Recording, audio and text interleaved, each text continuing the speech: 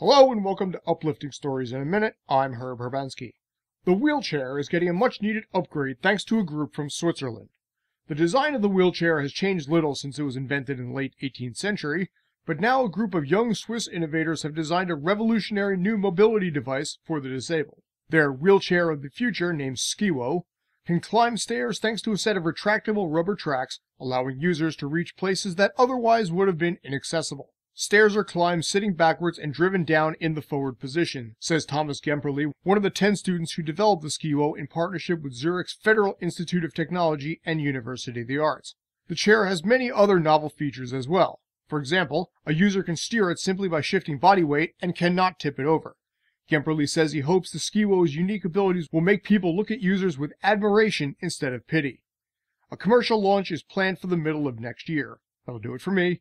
Please like, comment, and subscribe. I'm Herb Herbansky, and together let's make it a great day.